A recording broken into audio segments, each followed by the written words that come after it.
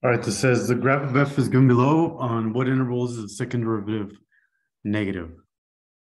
And then it says give your answer in interval notation. So saying that the second derivative is negative means that the rate of change of the first derivative is decreasing. So you should notice that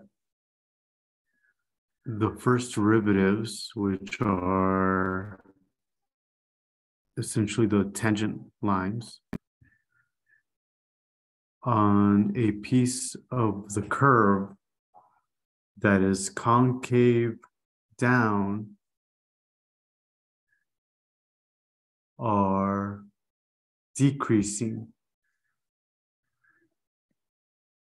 And that is why the interval on which the second derivative is negative is from -5 to -1.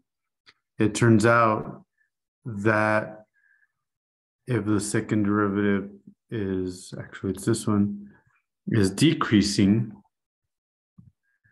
i.e. the rate of change,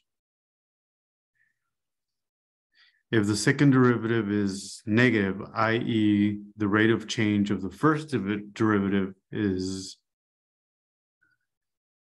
decreasing,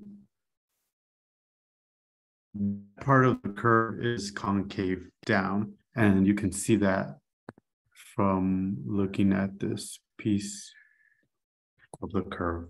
So the interval is -5 to -1.